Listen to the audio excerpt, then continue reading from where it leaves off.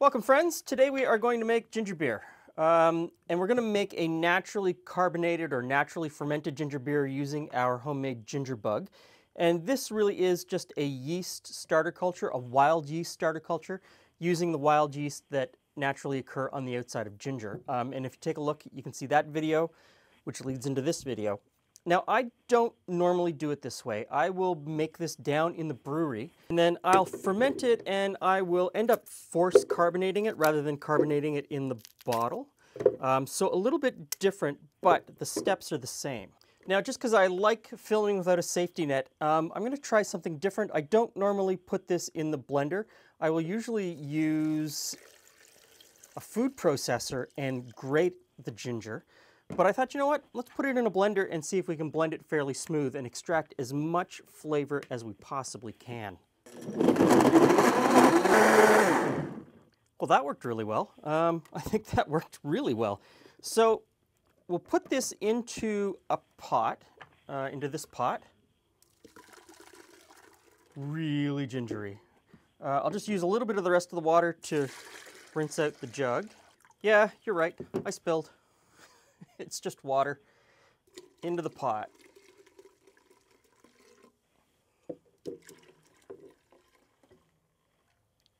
Now, last little bit of water. And like with all of our recipes, everything is below the video in the show notes. You can catch everything down there. So next in is sugar, and this is an unrefined cane sugar.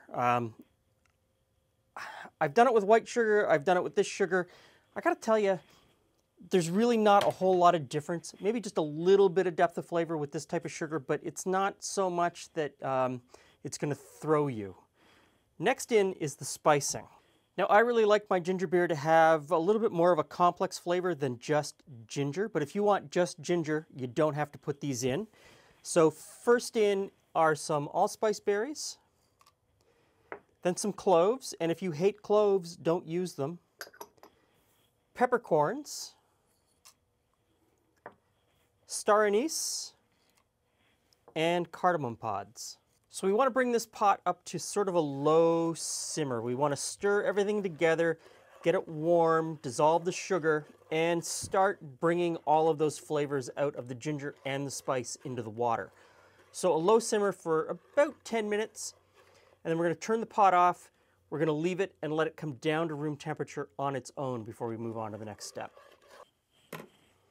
So it's actually tomorrow. By the time this cooled down to room temperature and I did a couple of other things, I couldn't get back to it. So I put a lid on it, left it overnight, and that will actually probably work to our benefit.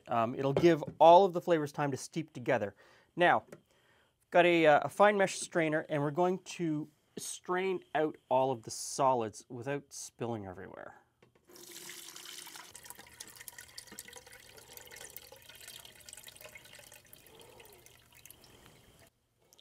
Great. Now, straining it once is probably enough, and you've got this pulp left over. Let's give that a taste. Let's get a couple of tasting spoons. This pulp, you've got most of the flavor out of it. It should be in there, but there's still a lot of ginger flavor in there. I'm going to turn that into a cake, and that link will show up somewhere around us. Now for this liquid, you could strain it a second time through some cheesecloth if you wanted to. Totally up to you. I don't know. I think I might do it. Great.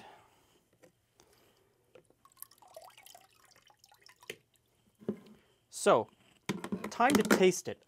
Very important to taste it at this point. This is your last chance to make any changes with the flavor, and there's no sense going through the rest of the process if you don't like what it tastes like. So, let's see.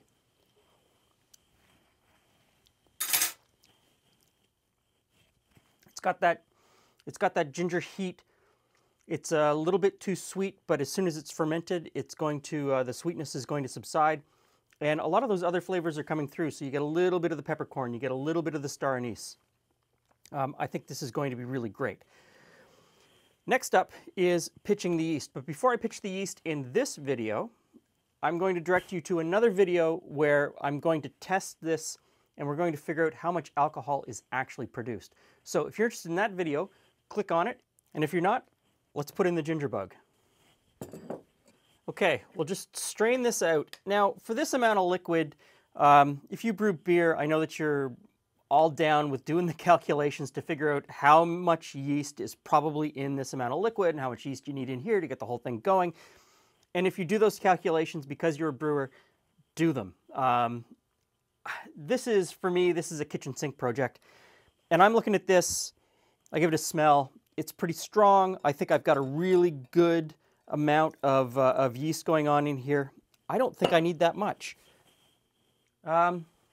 Somewhere between 1/2 and 3/4 of a cup is all I need to get this going. So I just strain out the ginger bits, and these ones I discard. Now the ginger bug needs a refresh and a top up, and we'll deal with that in the ginger bug video. But essentially you just add a little bit more water, you put in some more ginger, and you throw in some more sugar, and everything's fine. So take the bug that I've strained out, and we just pour that into the rest of our mixture and give it a good stir. Now I've put a baking tray down because I know I'm going to spill. I've got a funnel, and I've got beer bottles. So I've got flip-top beer bottles that are self-sealing, and I've got stubbies which take a crown cap and you seal them. Any way you bottle it is fine, but make sure you actually get bottles that can take the pressure. If you get decorative bottles that have these flip tops, you could end up in a bit of trouble down the road, and that's not a good thing to have. So we fill up the bottles. And of course, everything has been cleaned and sanitized. I think that should be a given whenever we do anything in the kitchen. It's been cleaned, it's sanitized, you're ready to go. You're not using dirty bottles. I'm going to give you more credit than probably most people will. You know that. So we don't fill it all the way to the top. Leave a bit of headroom so that the gas can expand. And for these ones, you just seal it like that, and you're done. The stubbies are essentially the same, just a smaller amount. I like to have a smaller size if I'm having one on my own. I'm not sharing with somebody. It's nice just to open a small bottle rather than a larger one. So I do 2 sizes, but of course it doesn't really matter. You could do this in any size bottle. You could do this in a 2-liter pop bottle if you wanted to. You could do it in a much larger jug. It really is up to you. I just like these stubbies because it reminds me of the 1980s. All beer in Canada up until, I don't know, the mid-1980s was sold in this style of bottle. Didn't matter what brand it was, they all came, at least in Ontario where I live, they all came in this stubby bottle. So these bottles take a crown cap closure, and I've got them in a little bit of water with some sanitizer just to keep them clean. And I've got a couple different mechanisms to close the bottle, but this is probably the cheapest one. And it's got a magnet, so you put the cap on the magnet, put the cap on top of the bottle, and squeeze and press. And sealed. On to the rest. Okay, all bottled up. I'll see you in about a week right here, and we're going to do a tasting. All right. Okay. Do I need to start an order? So that's 1 day on the counter and then into the fridge, 2 days, 3 days, 4 days. Okay. So crack them open. I've got a, just in case. Oh, yeah, go ahead. What, were you expecting something different? I didn't expect as much carbonation in that one. So if you want to pour that one, and I will start with number 2. So are you, what are you expecting for flavor differences? I'm expecting differences in carbonation, mostly. Okay. And there will be a difference in the amount of alcohol. So 2 days on the counter, that's some good carbonation. So, oh, I didn't pour mine, but hey, that's a completely different color. Interesting. 3 days of carbonation. Yeah, because clearly mine's... That's good. Yeah. So in terms of carbonation, I think 2 days on the counter is going to get you where you need to be, and 4 days might be too many. 4 days might be too many. And it might be just right, depending upon what you like out of it. But yeah, you can see. Okay, so that's 4 days. 4 days is too many. Complete disaster. Well, not a complete disaster. But you can see there's a very distinct color change too between here, between these two, but not so much the last three. So that's the yeast eating through everything. Whatever's in there. Changing the color. Okay, so let's, flavor-wise, Right. let's give it a go. Yeah. That's very gingery. Very gingery. Let's see. Now, is there going to be a different alcohol content? Is there alcohol at all in this? It's ginger beer. There will be a difference in alcohol content, and I've got a separate video, link will come out here somewhere, where I'm testing the amount of alcohol. So that's the, Because there's not. that's number one. That's it's.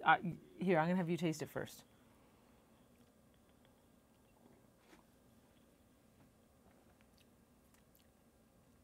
Completely different. Yeah, there's a complete change. Complete change. Like it's a lighter, much lighter. As much as this one's gingery, that one's gingery. This one is a lighter somehow. The heat is gone almost.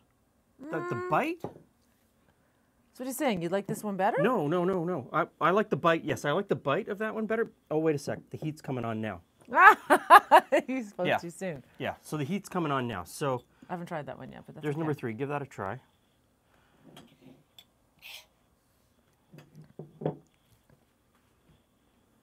Interesting.